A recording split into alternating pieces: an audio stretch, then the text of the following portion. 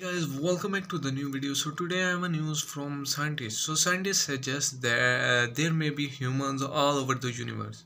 So our ideas of extraterrestrial scientist species either revolve around thinking they don't exist or that their evolution is too different or advanced than us. However, according to one University of Cambridge astrobiologist, it is very likely that human-like evolution has occurred in other locations around the universe.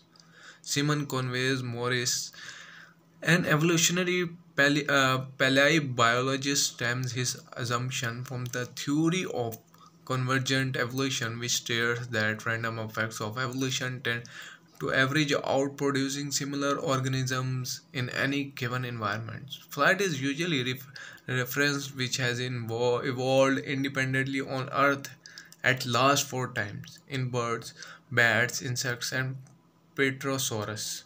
The theory posits evolutions would operate the same way on different planets as it does here on Earth. A pre-technological alien civilization could be singing and dancing and telling stories just like pre-technological human civilization did.